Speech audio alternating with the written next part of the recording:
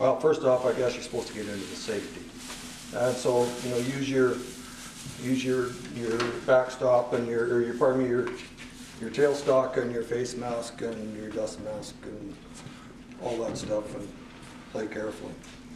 This particular piece was a 2 by 2 by 2.5, and I just stuck it in the chuck and I drilled into the base of it to create the hole for the stopper to go into. This is what it looks like after a while. You get this mounted in your lathe and kind of round it off a bit, drill your holes, and then you can go into this with this to create threads if you need to. We'll get into that a little later. The drill sizes that you're going to need for this whole process are 5/16 or 11/16 or even 21/64. That's a little bit higher, but that's for harder woods. Harder woods are hard to get these things started into. With the tap there, it makes it a lot easier. You can make a little dimple on the base of these with a 7/8 drill, and then this is be inset a little bit. You don't have to worry quite as much about it lining up properly at the bottom. If you make it a very small bottom on it, it might show a little bit of crookedness to it, then you've got trouble. If you got that little dimple, and that dimple you can only go about 1/16 to 1/8 of an inch. Other than that, you're going to interfere with your bottle. If it's deeper than that, it might come down and bump against this. Most of these fit in there pretty good, but if you made it too deep, it would catch on your bottle, so that's what would create that problem. If you want to make a toque like this with your stopper well inside, you need 1 3/8 to drill down there, and I'll get into that a little bit later. Now your mandrels, there's several ones you can use. I made this particular piece myself.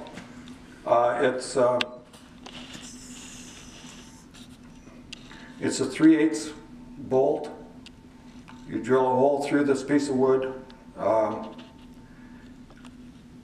You start it all off in the mandrel with, in the headstock, your chuck, and round this off.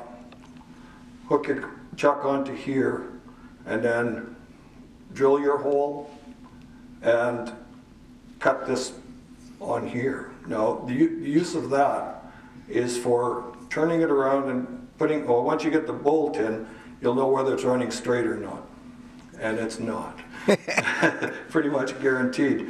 So then you figure it out, you turn this a little bit in your chuck till it is running more or less straight. Then you turn this, put this into your chuck, so it's grabbing it, and then round this off, and you're going to be pretty close. Except if it's humid out or something like that. It's a real pain. If anybody wants this, they can have it. It's, I put a washer on here and tightened it up with a bolt and used a file on it to make it the same size as the top of the bottle stopper, so that you've got something to show you where you should be cutting on that. When I got rid of that, I purchased a mandrel like this. It's a little handier. It's got a slot in here that you can use to create threads in your wood, in this part of the wood. Just twist it on, and it gives you good threads. But you twist it on, then twist it off a couple times while you're doing it, so the wood isn't in there jamming up the threads and that while you're doing it. Get it tightened right down to here, and then take it off once or twice, just to clear all the wood and crap out of there, because otherwise you might get a buildup in there, or if you get it too tight there and turn your piece down a lot, then all of a sudden you've got a hard time getting it off the chuck or off the mandrel later. This worked pretty good for a while. Just stuck it in my headstock in my lathe, and I started having troubles with it wandering out. Well, you're supposed to have a 1/4 inch rod going into here, threaded into here to hold it in place. But my vacuum system on there created a problem for that. I didn't like taking it off each time because then I couldn't get the rod in. So I took this to my machinist and he cut this in it so this can be grabbed by my chuck, and then it's just running in the right spot all the time. Two more things you can do is, if you've got a chuck like this, you can take the head off the bolt, put it in there.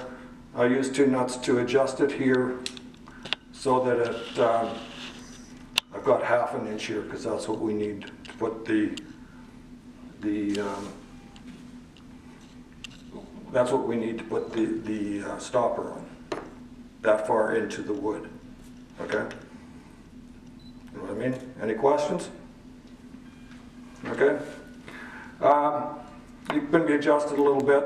This one's got a tiny wobble in it, but if you put that little bit of a dimple here so it won't be seen, it works. You can also use it in your drill chuck. Basically the same thing. Comes out easy, and then you can mount this in your headstock. My favorite is this one. It's threaded to fit on the lathe. It just goes on tight. It's got a little bit of a washer that makes things a little bit easier to take off, and it's got this slot to put the threads into the wood.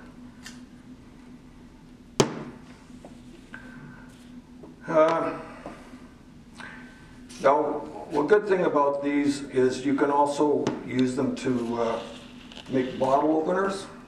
This is a bottle opener. I don't know if you've ever seen one like this.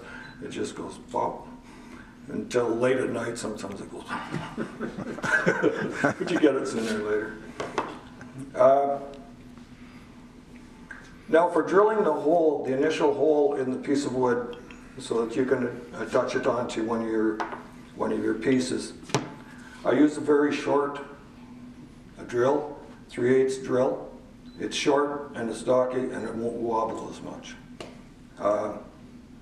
It makes a good cut. I've got it marked so that it goes in about 5/8 of an inch.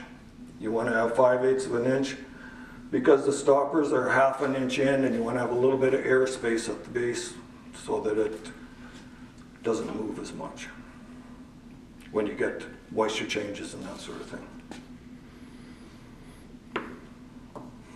Okay, going on. This I used in the headstock, in the chuck, I mean, and just shape this like this, and then when I get past that, then I thread it onto here, and then you can cut this off and do your finish.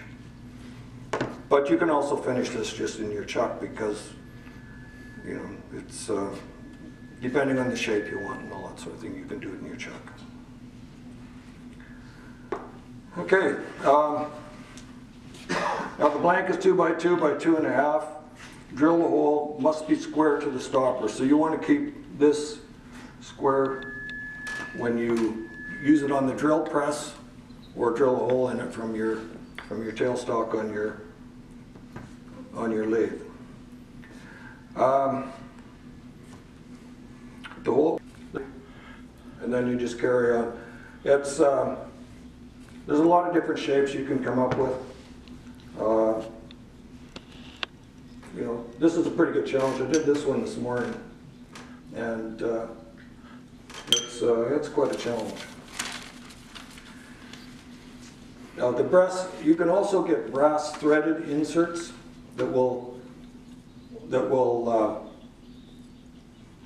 fit into your wood, but you need a 33/64 drill hole in here, about a little over 1/2 inch deep, and then you can thread all your stoppers right into that brass thing, and then you can make 10 different stopper tops and just screw them in each time you want to use them if you want to have a number of different stoppers. The toque is, the blank was 3 by 2.5 by 2.5, 1 3/8 drill, 1.5 inch deep.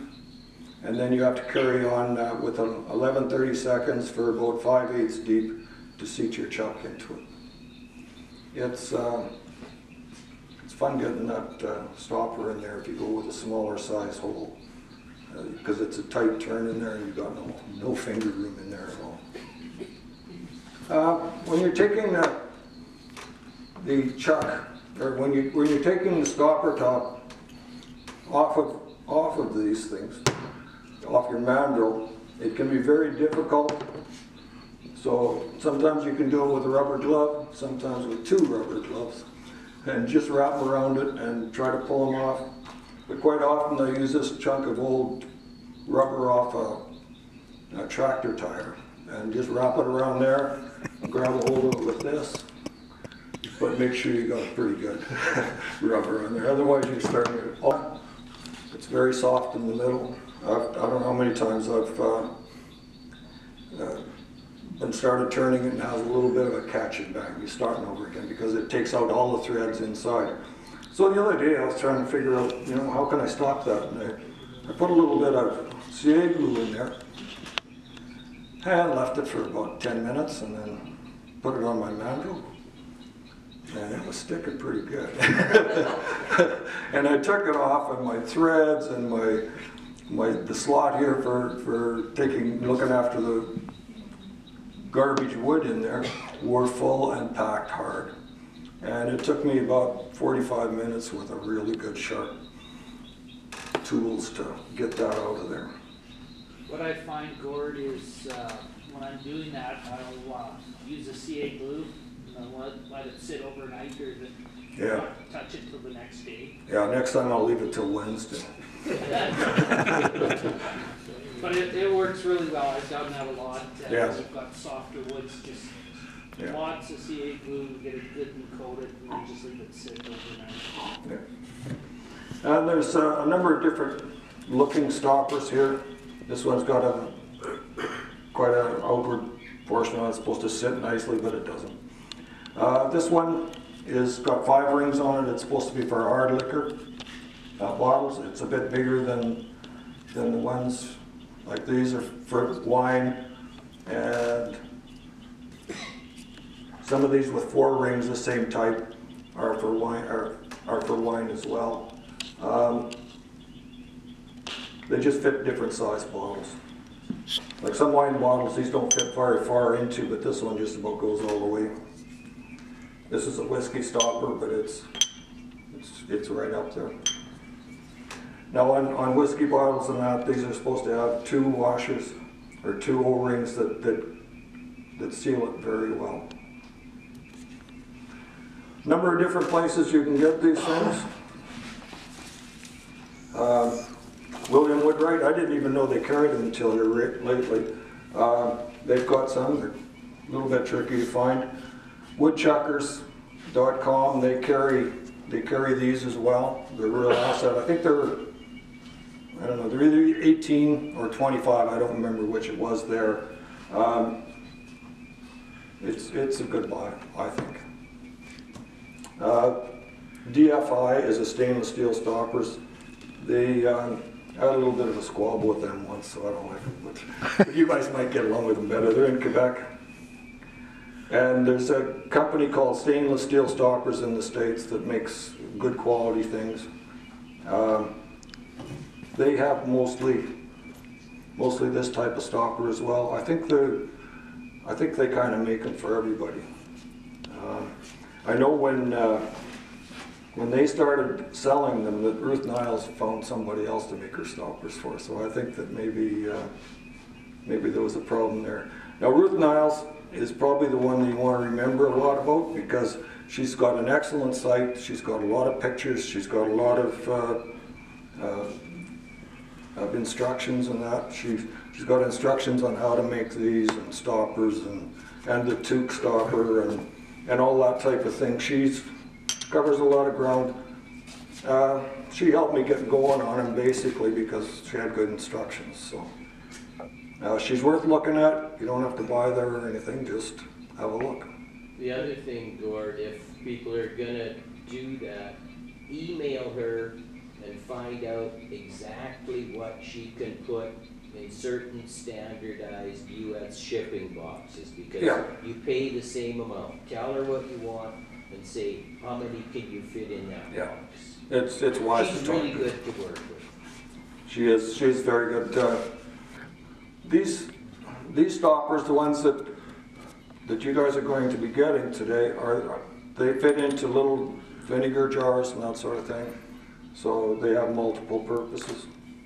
Are they stainless, Gord? These are pure stainless, yeah. All of these are pure stainless. I don't like the chrome ones because the chrome ones and red wine don't mix well, and I kind of mix fairly well with red wines. Anyways, it was fun. First, I just drilled a shallow hole with, just to create a good entrance point with it. I just took a very sharp, small drill and drilled just a little bit into it so that my 1 3/8 I think it is. Yeah, 1 3/8 drill, and you go 1.5 inch in deep with that. But if you have a little starting point for it to start, it'll drill straighter.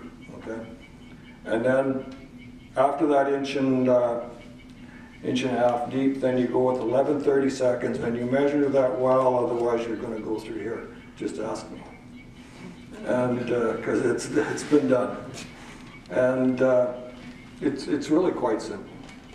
To thread that is a little bit of fun, but with this good threading unit on these, it does a really good job. You can thread it on there quite decently. But if you went, if you stuck with the smaller drill, like a 5/16, you'd have trouble threading that on. So go with a little bit bigger. If it's really, really hard wood, then go up to a 21/64. And I always put a little glue on the threading on the stoppers when I put it in there, just to make sure it holds good.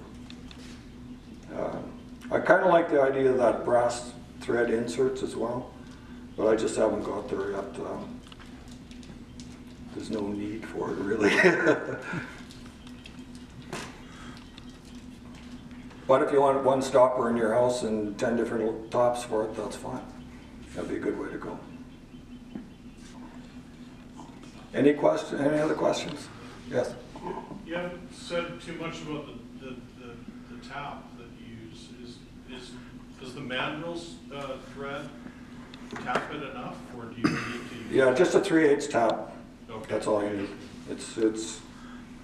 This works pretty good. It makes it pretty easy, but I prefer using this. So Yeah. That is 3/8, 16 teeth per inch. And I just put it on the lathe, and my lathe turns quite slowly, so I'm okay with that, and I could just hold it and put it on. If it's really hard wood, you can use this to hold it in place to put it on. But always run it back and forth a couple times just to clear that crap out of there. Makes it a lot easier on you. Do you find any particular finish is better than another? I always seem to start with walnut oil. I'm kind of stuck on that stuff. And I've got a walnut oil, shellac, and microcrystalline wax that I put on there. And I put on 3 coats. I put on the walnut oil and heat it in. I just hold on for friction and drive the oil in a little bit, and then I put on the wax, and I put on about 3 coats of it, and I heat it after each one and let it cool in between, so that it sets better. It gives you a decent shine, but there's lots of different finishes you can use. You tried white on poly? I'm sorry? You tried white on poly? No, I haven't. I've never really worked with poly at all. It's very good stuff, I guess, but it's not walnut oil. What the hell?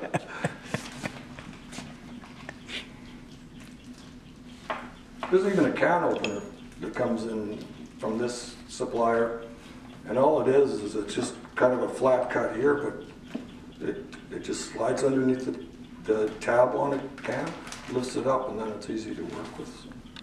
So it's a very functional tool. When did you get started? I've been doing this for about 4 or 5 years now. I think I've made about 160, somewhere around there. So there's some variety there. With the screw caps, are you getting some, you know, it seems you go in a liquor store now, you see more and more screw cap wine bottles. Yeah, yeah.